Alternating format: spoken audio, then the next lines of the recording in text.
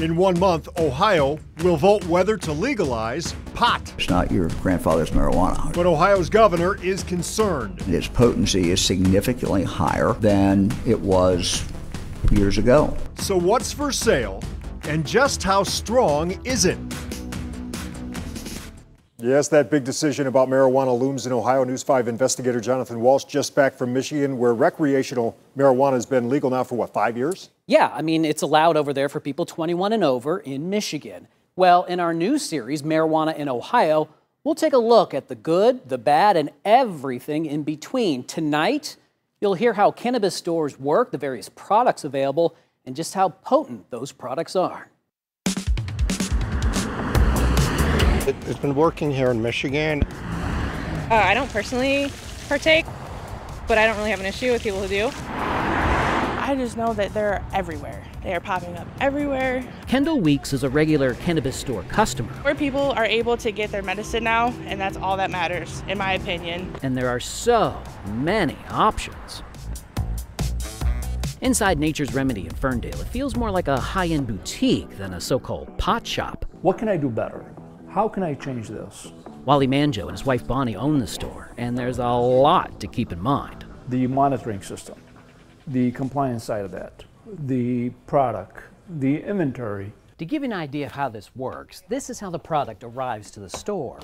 1 pound bags, even to larger 5 pound bags, before it's then sorted into these special bins. From there, orders are measured and filled in the back room. Staff create products, and lots of data track the whole process. Wally showed us what some gummies look like, different flavors and doses, like 20 milligrams per piece. Some people cut them in half or cut them in fours. There are pre-rolled joints, 1, 2, or many more looking like a cigarette pack. There are numerous types of buds inside these containers, and you can see each sample in the store. You can pick it up, you could look at it, and you could also press the back like this, smoke come out this little hole right there, so it'd just be like that. Displays show you prices plus percentages of potency. Think of it kind of like alcoholic drinks. Some have less alcohol, like light beer, and others have much more, like strong vodkas. But all cannabis products have been tested and certified before you buy. There's a section for topicals. Say like your back hurts, or like you have like your wrist is hurt, you take some of that, apply it onto your wrist or your back. You won't get like high in a way unless you use a lot of it. Traditional THC vaping, where devices create an aerosol looking like a water vapor, are very popular, as well as disposable versions. These ones, right out the box, good to go. You could just put it to your mouth and smoke it. So it's like a pre-roll for vape. Exactly, yeah. But not all stores are the same.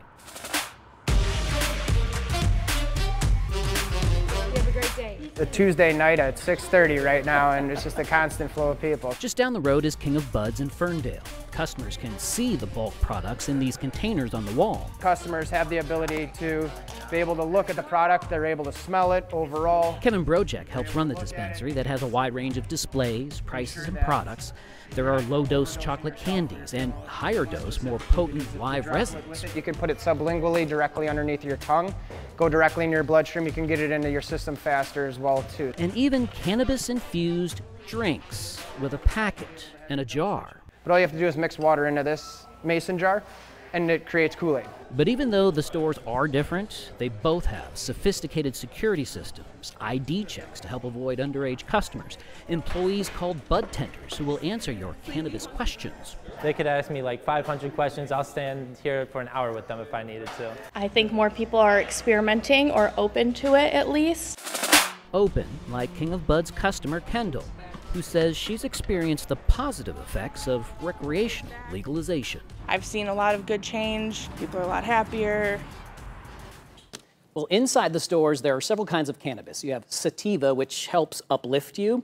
You have something called indica, which kind of mellows you out, relaxing, and then hybrids that mix the two together for a totally different kind of experience. So I'm still trying to get that image of the 5 pound bags of marijuana. how often can you do that legally, right? My goodness. All right, you said something about strengths here. There are different strengths? Boy, I'm telling you what, 1 milligram all the way up to the most potent that Kevin tells us is something called a dab. What you do is you add heat to it, you add a couple of other things, and it creates a vapor, and that is very, very strong, something for more experienced cannabis users. My goodness, I got to Yeah. do some digging on this. This All is right, well, I'll be here for you. wild stuff. I know you will be.